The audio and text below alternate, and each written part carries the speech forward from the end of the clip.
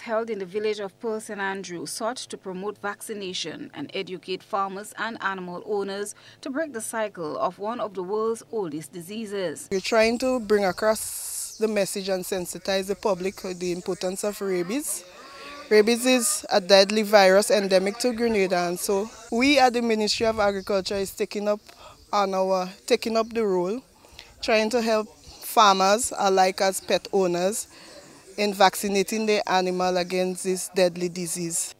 That was Tara Brizan, the Ministry of Agriculture's representative. Senior Environmental Health Officer Kenny James explains that the ongoing rabies control programs offer a great example of One Health implementation that is crucial for zoonotic diseases like rabies. An effort to protect the livestock population, the pet population, and also the human population against rabies.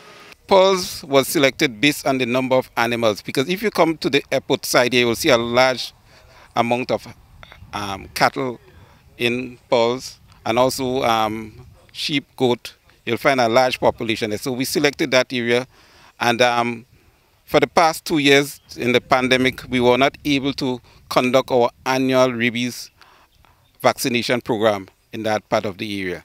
So it means that some of the animals up here are not protected against the rabies. Rabies is a fatal but preventable viral disease. It can spread to people and pets and is transmitted through direct contact with saliva or brain or nerve system tissues from an infected animal.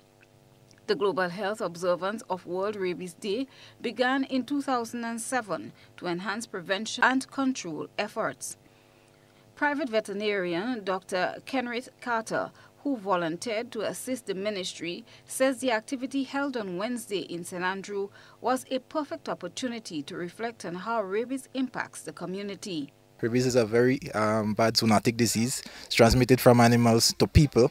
And in Grenada and most third world countries around the world, rabies is an increasing problem. Here we have more of a problem with farm animals, but humans do get exposed to rabies from their dogs or cat. So if you vaccinate the animals around you, you protect yourself from being exposed to rabies. And that's the idea. And you should support this initiative, because if all the animals in your community is vaccinated against rabies, it lessens the chance of you being exposed or your children being exposed to the virus.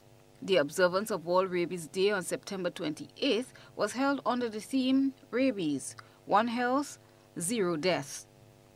It highlighted the connection of the environment with both people and animal. Kristalina John, GBN News.